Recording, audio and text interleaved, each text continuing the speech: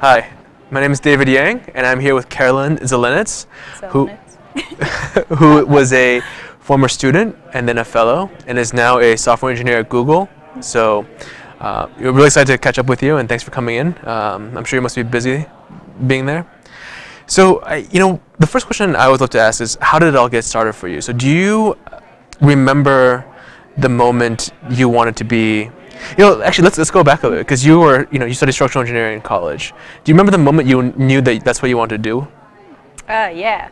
So I was always really into math as a kid, a bunch of math classes, but I didn't really know what I wanted to do, and I didn't want to major in mathematics because I really didn't want to be a math teacher.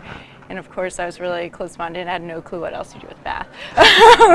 But so we were like on a college tour with my mom, and we walked past an engineering building, and I was like, oh, engineering. And then I started like looking at the different fields in engineering, and I really liked physics, and structural engineering was like a good balance of like math and physics, and so I was like, yeah, that's for me. And then I went into freshman year, and I was like, for sure going to be a structural engineer, and kind of like didn't really explore anything else. Wow, that's really cool. So you're just walking on campus, you saw the engineering building, and then what about structural engineering? I mean, the physics and the math, did you like have a dream about being an architect, or? So originally I did like the idea. When I first went to Lehigh, I was in like a 5-year program, which was like architecture, like a double major of architecture and structural engineering, because I liked one of the big things for me about structural engineering was I really liked building, like the idea of like creating something, Mm-hmm. and like a Zelenitz Towers. Oh God, no. So I don't know. So yeah. So and I liked the idea of the design, but like within the first month, I was like, yeah, I don't want to be an architect. So I dropped that and just stuck with the structural engineering. Yeah. And then I'm sure in the structural engineering program, you were exposed to some programming, right? Like MATLAB or. Yeah, we had one C++ course, but like that was freshman year, and I was like, I'm not gonna like this at all. So I just like, I don't know. I didn't really like. You had that supposition going into the class that you weren't gonna like it. Yeah. So like I'm like a very like all or nothing person. Like I did horribly in all the classes that weren't like structural engineering. Well, not horribly, but like I just like it didn't apply myself in those as if I knew I wasn't gonna like it. So I kind of like put it off, and then but like in my master's we did a lot of like, I did like a dynamics course, and that involves a lot of MATLAB programming, and then I realized that like that was pretty fun, but yeah. So I always feel like in programming there are a few things that you're able to do, or that you do, and you're like, this is actually really cool, and I'm starting to get it. Do you have a moment like that when you were maybe in your MATLAB class, or? Well, so like taking the MATLAB course was like, well, the course that involved MATLAB was like, I mean, I still went on to be a structural engineer. So it's kind of like, so like I was working for a while, and I just like didn't like see myself being a structural engineer. I mean, I think it's a great field and everyone's awesome, but I don't know, I started doing a course on the side because I was like, oh, like the MATLAB was fun, maybe I should try some programming. And I kind of, so I was just like doing this online course, and one of the like most gratifying things was just like compiling it and like, and it building, because in structural engineering, there's so long before you know something works, or like, and it's never like, yeah, that's correct. It's like, oh, like, I think that should be enough rebar, like, I don't know, like, it's so kind of. So there's no like build and compile, because like, I was reading your application recently, and you were talking about structural engineering, and it's so many parallels to software engineering.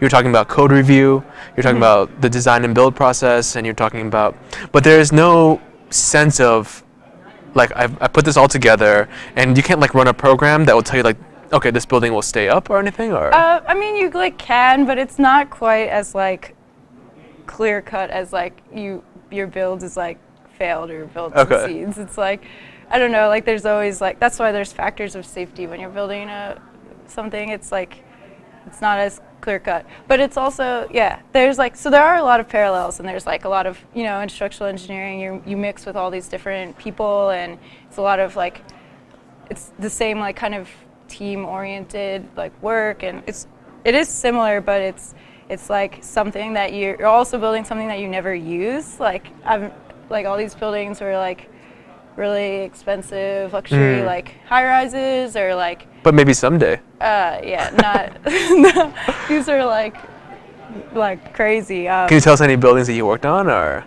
I did a lot of shop drawings for 45 East 22nd Street, which is like it's a really big new building. It goes like this and then up and then out. It, like, okay. Oh, so very cool. I worked for a while on that one. But yeah, so it kind of felt like you're only making something for like a very small percentage of people, whereas like in software engineering, you can make something for yourself, you can make something for anyone else, and it's like you don't need like millions of dollars to go build a building. To start something, you don't just like build buildings on the side. Like you can just like open your computer and start writing like a program that like might be useful to you. Yeah, so you know, I'm curious. You know, you had a burgeoning or starting career as a structural engineer, and you invested 5 years into this in your life. What was there a moment that you were like, I'm gonna try? Like, what made you take the leap to say, I'm gonna try something else and do this? I mean, I always view that as very courageous, and I'm so kind of I've always been like somewhat of a workaholic, I would say. Like, you know, it's like I want to dig into that later, because you are like an incredible you spend so much of your life working, and that's like something, you know, if you don't, I've always enjoyed working but if it was like that point where I was like, I don't think I'm enjoying what I'm doing anymore, and it was kind of like, you know, I just wasn't feeling it, and I was just kind of like, you know, I was like counting down the hours of the day, and it's like, but that's not who you are. Too much time at work to not be happy with what you're doing, and so, yeah, I don't know. So it was like. And you were doing this. You were doing EDX. Yeah. Harvard 50, right? Yeah. So I was like, you know, I'm young. If I'm gonna make a drastic change, like now's the time. And I talked to Colin. And because we didn't really know about the boot camps. Also, Pat and I were just like kind of broke, so we're like, we can't really afford to just quit our jobs and go to a boot camp. So we're gonna like try and do it on our own for a while. But then after like speaking to Colin, we realized like this could really make things happen. So I remember calling my mom and be like, tell me if you think I'm crazy. And she was like, you have a job with benefits and you make money. And then I remember she like called me back later and she's like, I don't think you're that crazy, actually. Yeah. Because it's kind of like you leave on a good note. The worst that could happen is I could always go back to structural engineering, just like maybe with a better skill set. So I don't know. I'm very touched by that, because I always, you know, I know it's a big jump.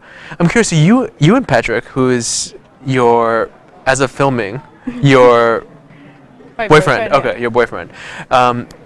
You both did it at the same time, and so what was he? He was also at the same structural engineering firm, or he was also a structural engineer but somewhere else? Yeah, he worked at a different firm, but. Okay, and you were dating, and you were like, if we're gonna be crazy, let's be crazy together. Is that how it kind of?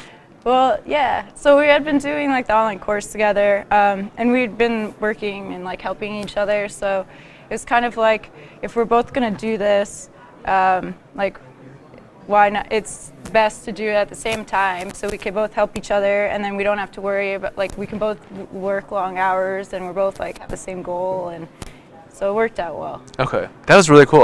We see that very rarely, where it's like two people in a relationship do it at the same time, because it's like usually one person says, oh, I'll work, and then I'll do it, and then vice versa. But it was great to have both of you at the same time and working together.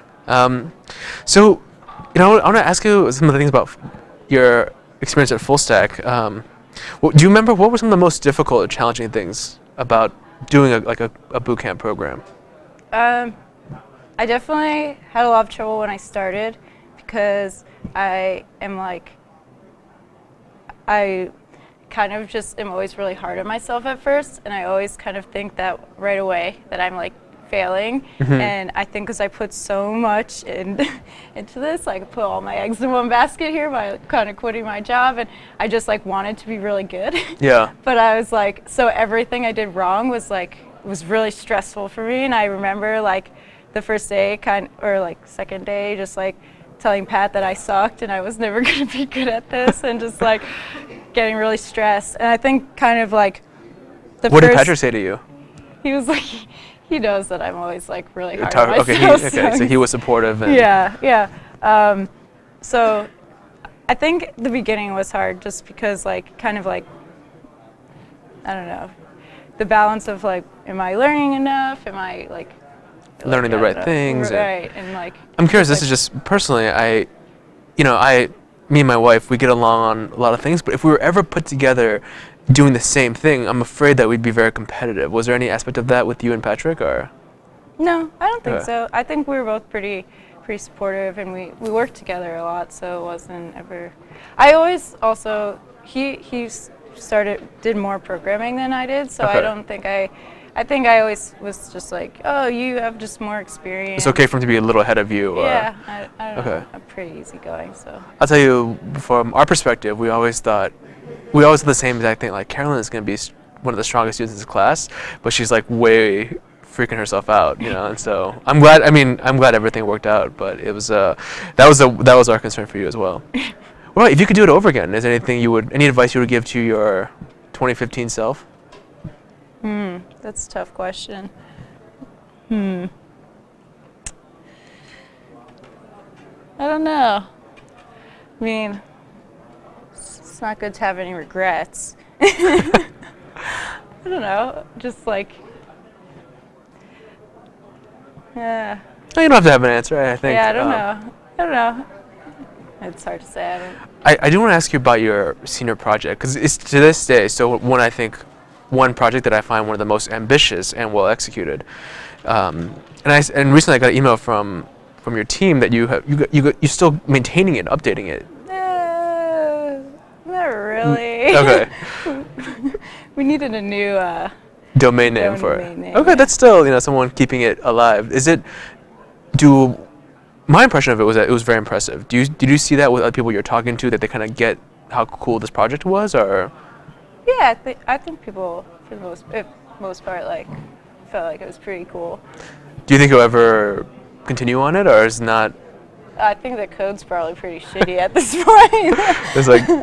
I don't know. I think it was a kind of a cool experience, just because it was like learning a lot of different things pretty quickly. Yeah. So it was cool. I don't know. I don't know. It's hard to say right now. I feel like I don't have any spare time, so. Yeah. All right. I want to ask you about your life after Fullstack. Oh, so you also did the Fullstack Fellowship. I'm curious. How did what was some of the things that you most enjoyed about the fellowship? I really enjoyed working with Ayana. Okay.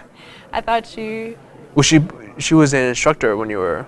Or was she a fellow? She was like just an engineer. Okay, she was an engineer, that's right. So she was like she like reviewed everything. She was like our mentor. I thought she really helped my code.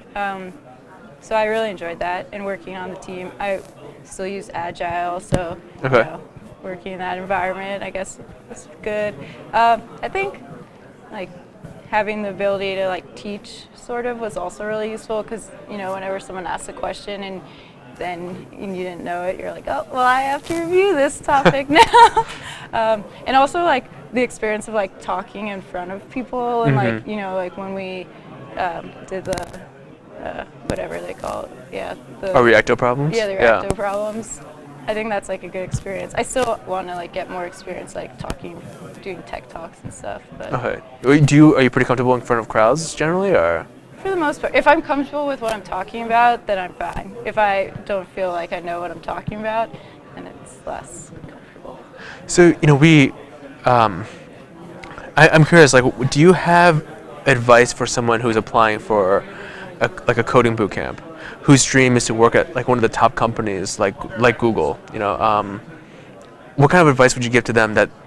Because well, maybe I'll preface by saying that you put an incredible amount of work, I think, into the whole process of applying. What kind of advice would you give to someone about that process?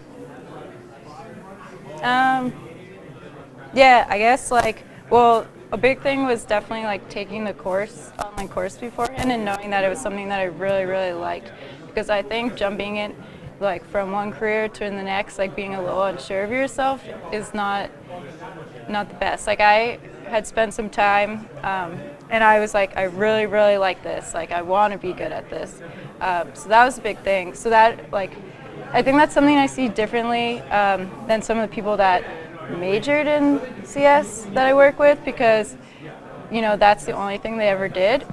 So they enjoy what they're doing, but there's always that small little piece of you.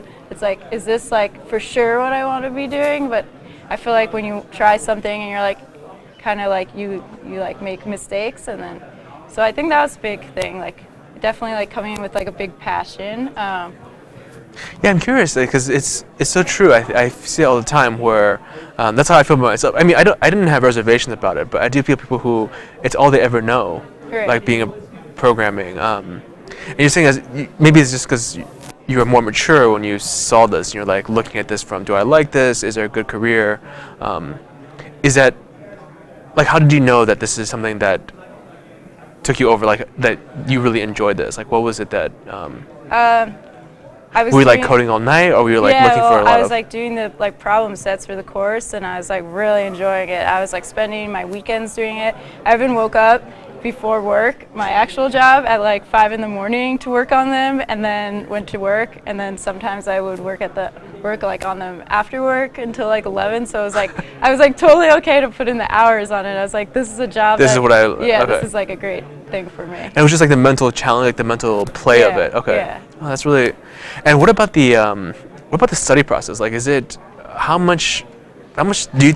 Because I think you were studying pretty aggressively. Do you think that you overstudied, or do you think that was necessary to prepare? Or I mean, I think that kind of varies from person to person. For me to feel comfortable, I have to be overprepared. For me to give a tech talk, I have to spend many hours on it, making sure it's really good. I don't like to do half-assed. So I like to be over-prepared, but some people don't need that. So it's Can I ask you, just for myself personally, you strike me as one of the most disciplined people that I know. You're running marathons. I remember you ran a marathon, and then you came in the next day. No, you were drinking. We were out for drinks, and then you ran the marathon the next day, and then you were in on Monday morning, before. Do you have any tools or tips and tricks? Do you meditate? Do you use Evernote? I mean, I don't know, some tips and tricks. Tips and tricks for my meditation's running and swimming and stuff. That's when I calm down. I don't know, it's my time to myself. Okay. I've always been better at sports that are just single people. Single people, you get to kind of. Yeah, it's just my I love swimming. It's That's right. Are you getting ready for the triathlon? Are you? You and Patrick did a triathlon recently or something. Yeah, we did one this summer. We're gonna do a bunch next summer. So okay. It's just I don't know. It's a fun balance. I don't know. You need to have other hobbies too. I don't know. Okay.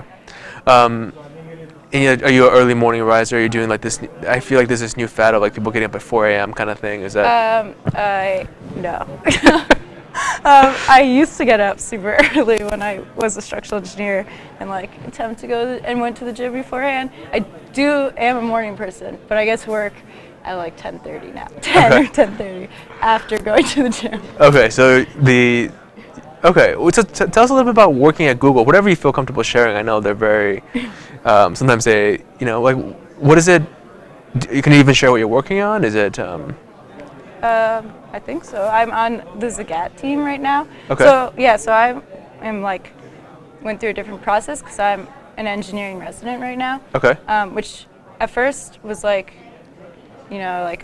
think I just wanted to be a normal, just go straight into it. But I'm so happy it turned out this way. So I started, and it's an 8-week, kind of boot camp. But not really. So you start with a cohort of 30 people, okay. Mostly new grads. from CS, and it's more like a ramp up period. Like you do some projects, but you learn like all the Google tools. You know. Okay, so because I've my understanding is that Google has its own training program for almost all new hires because they're so complex to be a. Yeah, so I think they have a training program, but then this is like a different one. Okay. Yeah, and then you do 2 rotations. So it's pretty cool because you get to also test out the different teams. Oh, that is awesome. Which I like. So this is, you're on your second rotation now? First rotation. Yeah, so first rotation. The okay. rotations are like 4.5 months each. Okay. And then you're supposed to be converted to a normal full-time employee after. Okay. But I mean, I'm a full-time employee. Like I get benefits, and I'm considered a full-time employee. But you're like you kind of get put into a team more permanently, kind of. Yeah. But it's awesome because now I have like a cohort of people. Because Google's a huge company. Yeah. So it's if you just went in without knowing anyone, you're kind of like your teams you know your team. Really, your right. teams are, but your team is really small. Like my direct team is like, I don't know, like maybe 10 people. I don't know. I always don't count. And then I answer this question. I have no clue that many. But so it's like you wouldn't really know that many people. But now I have like 30 other people I can always message to go to lunch with, and you know, throughout the day if I have questions. So it's kind of nice. I think companies that do this, it's really smart because 2-3 years down the road, when you're looking for your next team to work on, you have people who are embedded throughout the company, right? Not just just your one team that you know. It's cool because now I run into people all the time, and I also like other people are working. I can like talk to them about what they're working on, and so it's pretty cool. Yeah, working at Google is really awesome. They definitely like have a great environment. They do like a lot of courses. Like I took an Angular 2 course. It took spent 2 days in the Angular 2 course there, and they have like a bunch of courses I could definitely want to take, and so just. That's really cool. I love people who who talk about Google and like the benefits is the education. Everyone's always like free food, which I'm sure is also great. Have you? I'm sure you wouldn't, but have you people say gaining their Google 15 from just overindulging? No. Okay. I eat really healthily there because they have all these things that would normally be extremely expensive, like eating quinoa and sweet potatoes and all this really good vegetables every day. And I used to just eat cheese. So. Okay. I'm envisioning a kind of a dig in extraordinaire kind of. Yeah, similar. Yeah. All right, that's really cool. Do you already have your next rotation set up? Not quite, but kind of. So. Okay, still in the air. Well, Carolyn, I want to say thank you so much. One question I always love to ask is, what was your favorite memory of your time at Fullstack? I don't know.